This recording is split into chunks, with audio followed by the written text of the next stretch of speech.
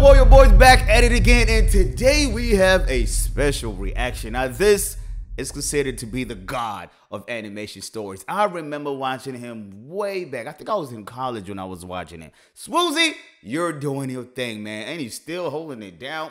I think Swoozie's at what, 8 million subscribers, something like that. Keep doing your thing. I remember, man, all those times I used to watch him when I was in college. Was I even in high school? I can't remember. I know you've been watching him for a while. So, Swoozie, let's get straight to it. Woo, y'all thought I was old. I'm actually kind of mad at y'all. Nobody told me this. Once you go to the gym and get that body you want, you got to keep going to the gym to keep that body you want. So that means once you start going to the gym, you're locked in for life, bro. That's so true. One thing I've noticed the older I've gotten, so like when I was young, I didn't have to work out much in order to maintain my physique, all right? Because your metabolism is working well, everything is good. I was in shape, but I was a gym addict. I'm gonna tell you that for sure. I was killing it out there. Now, I know today kids be using the needles, but back then, we'll put in work, we're eating well. But the older I've gotten, I'm putting on more weight. Now I have to go to the gym more. I have to take it more seriously. I have to diet, which I never did.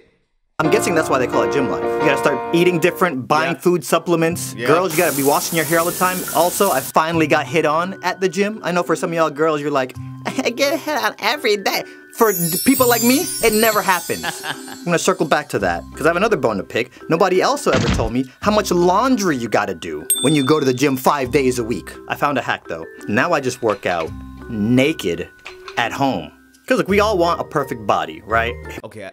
That's crazy, all right? Naked at the gym, I mean at the crib, that's crazy, bro. All right, what you draws all, that's cool. But in it's your house, it's your rules, you can do whatever you want to do, I feel you. My fear is, as a guy, we have a lot of testosterone. When guys get too strong, they let it go to their head. Then they start having problems controlling their anger. They'll be at the grocery store at the checkout counter. Okay, 3 items, that'll be $15,000. That'll be how much? Also, sir, do you want to donate to the puppies? I'm finna expose some gym secrets real quick. There's a secret language. And it's at your gym too, it's at every gym. People around you at the gym are saying things, they're just talking in code. Like that guy who's at the machine grunting at the top of his lungs, yelling like he's trying to summon a demon.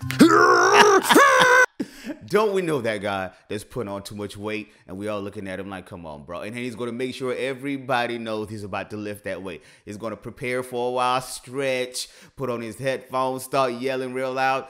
And then half the times they can't even pick up the weight. Basically just screaming for attention like, hey everybody look at me! Yeah. You're yelling like a DBZ character charging up to fight Gohan. Women give birth and don't scream as loud as I've seen some dude screaming in the gym. There's other silent languages like the silent competition. If there's 2 of the same machines next to each other, it's just like the arcade days. I'm wondering if that's where the term sweaty player comes from. Think about it. I'm on the treadmill walking, just trying to get my 3 miles in for the day. Dude gets on the treadmill next to me and starts sprinting like he's being chased by zombies.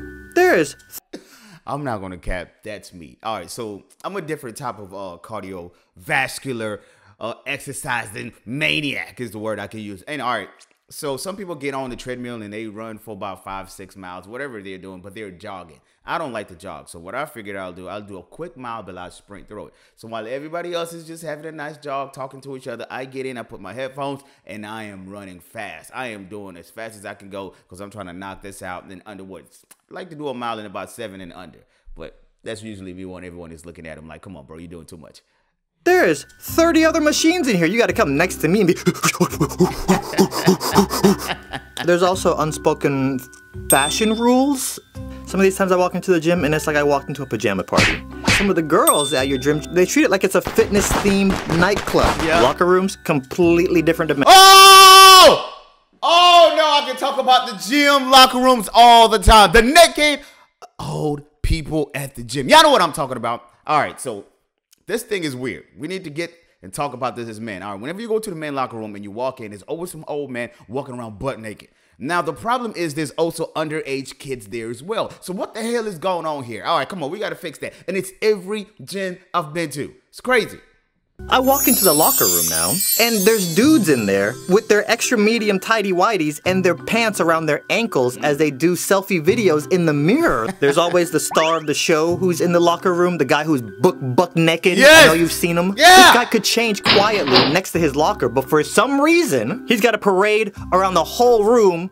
Dude, I don't, that joint be pissing me off every time. Like, yo, what the, dude, put your clothes on, put a towel on, go take a shower, come back, change your clothes like everybody else. Why are you butt naked?